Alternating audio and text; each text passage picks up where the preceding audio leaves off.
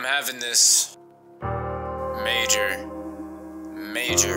conflict of interest in my life right now where I just can't get my shit together. And honestly, it's just eating me alive.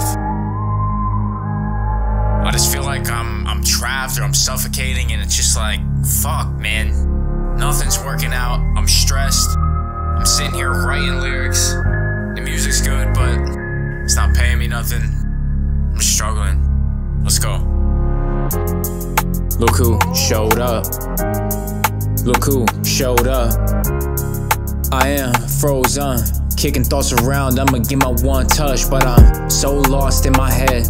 Every fucking thought is like a demon who surrounds my bed. It's like my demons are rival and they all just want me dead. Cause I'm feeling kinda low, but will I quit in the end? I don't know, and that's scary.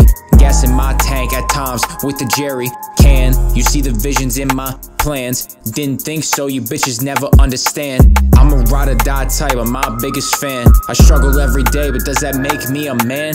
Negative vibes from all these Twitter stands. I'm sitting here with no motivation to take a stand. I don't know, maybe life's a lot of fucking maybes. How am I supposed to focus on you when I can't even save me? I wonder how it is that you don't just replace me. I'm such a fucking mess and people calling me a baby. I guess it's just how my life really has to go. My demons are rival, shroud me from head to toe. I deal with a lot of fucking shit, and I wanted you to know that it's my best friends who save me every time I'm low.